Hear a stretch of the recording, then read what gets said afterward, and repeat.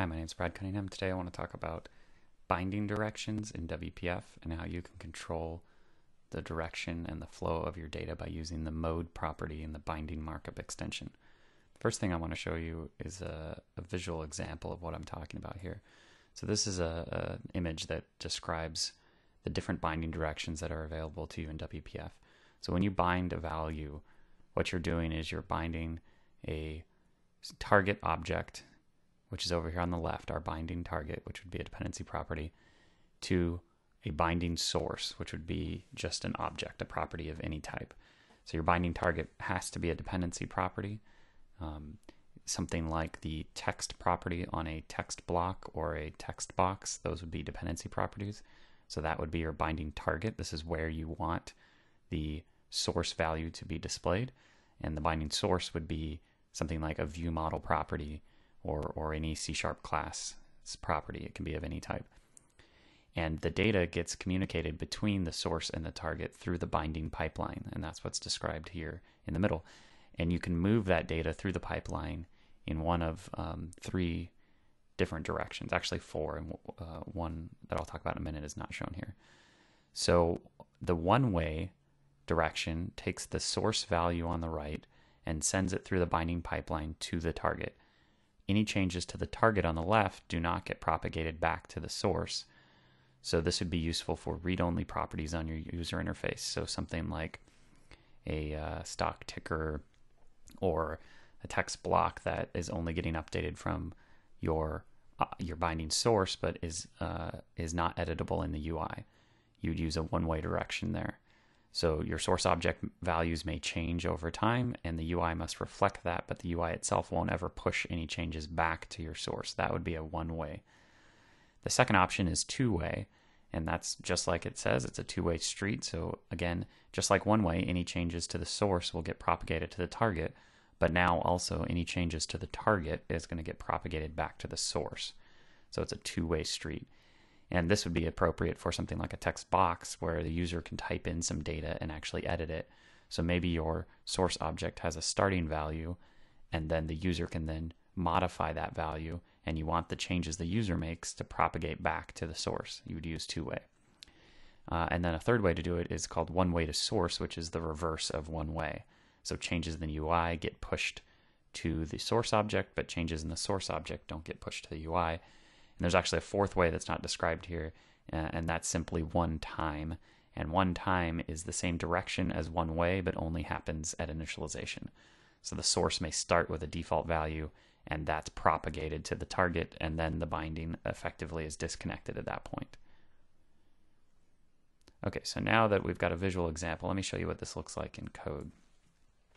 So I'm going to start with a simple object, and I'm going to call this object a view model. We don't need to know too much about view models right now, other than to know that this is our source object.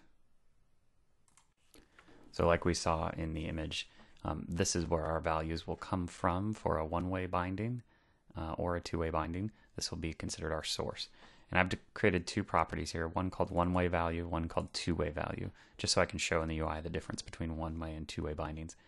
And in the constructor of this object, I'm going to default both values to some string. So I'm going to start with some value in my source, and then I want to propagate it to the target. So let's take a look at this image again. So the source over here on the right is this view model object. So our source property is one-way value or two-way value, and I'm giving it some default text, and we're going to push that to our target. So let's take a look at our target now. Our target is going to be our main window, and I've got a series of text blocks and text boxes here. So I've got a text block, and the first one here I'm just going to throw some labels in so we can tell which one's which. And then on the first text block, I'm binding to the one-way value, and I've set the mode property. This is the direction that the data flows in the binding pipeline. I've set the mode property to one-way on the first text block. This means that any changes to the source, which is our view model, will get propagated into this text block. But the text block itself, there's going to be no changes pushed back to the source. The second text block I've bound to the same one-way value, but I've set its mode to one time, which means take the initialized value and then disconnect the binding. And then I've created our one-way value source. I've got a label here, and I've got a text box, and its text is bound to the one-way value, and I've set the update source trigger to property changed. What that means is that as I type characters in the text box, the source property is going to be updated. So as I type in the text box, the default direction for text box is two-way. So that means that changes to the UI, changes to our target object, which is this text box, are going to get pushed back to the source. So as I type characters in the text box, the one-way value property on our view model class is going to get updated. As those updates occur, this one-way binding up here is going to get updated because the changes to the source will get propagated to the target in one way. So let's go ahead and run this. So you can see that our one-way starting value and our one-time starting value are the same, and even our text box is the same. So this is the default value for our view model.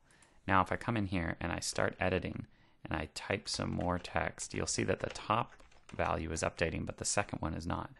So what's happening there is the text box is sending a change to our view model, and the one-way binding on the first text block is being updated. The second text block is a one-time value, and you can see I can even change this completely. And so the second text block here, the one-time text block, is being updated only at the initialization, and then the binding's disconnected. The one-way text block at the top is taking any changes from the source. So this text box below that I'm typing in is changing the source value, and the one-way binding is updating based on those changes. So now let's take a look at what two-way means. So I'm going to uncomment these text blocks I've got below for two-way. In fact, what I'm going to do is comment out this one-way stuff up above so that we don't get too confused. We'll have only one thing on the screen at once. So we'll go ahead and comment that out. And now what I've got is I've got a label here to tell us that this is two-way, and I've got two text boxes. They're both bound to the two-way value, and I've got both of them update source trigger set to property change. Again, the update source trigger by default on a text box is when it loses focus, which means I'll type a bunch of characters and then I have to tab off to get it to change. I change it to property change, which means as I type characters, it updates. So I'm going to go ahead and run this. And now I've got, you see both text boxes start with that starting value. And now any changes to the top will update the bottom. And I'll go into the bottom. Any changes to the bottom will update the top. And that's because this is a two-way street. So both text boxes are listening for changes to the source and updating. And you can see.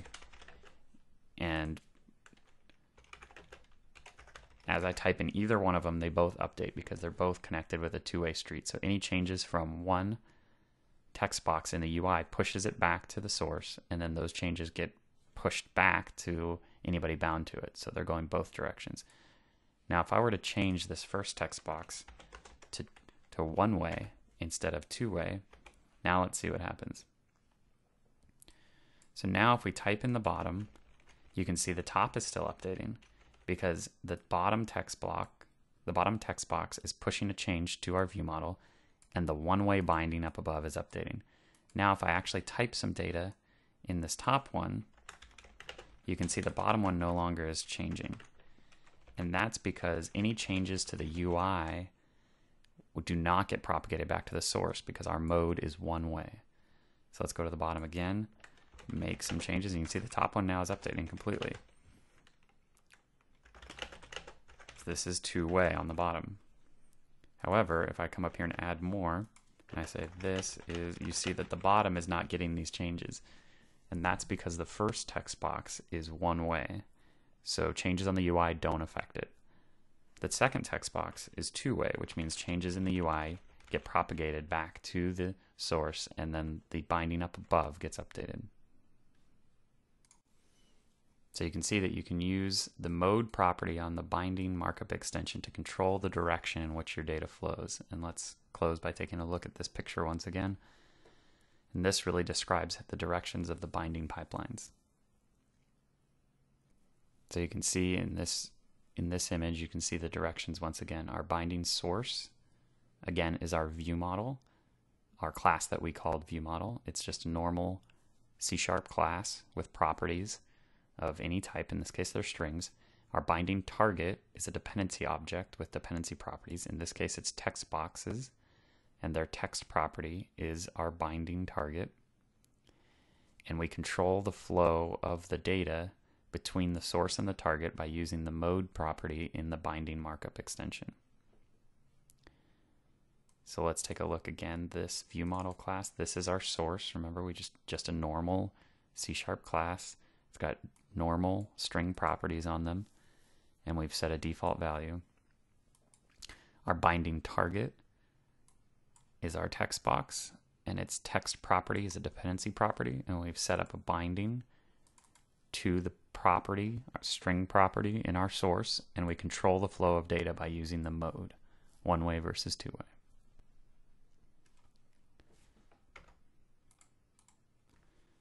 And once again, there's our descriptions.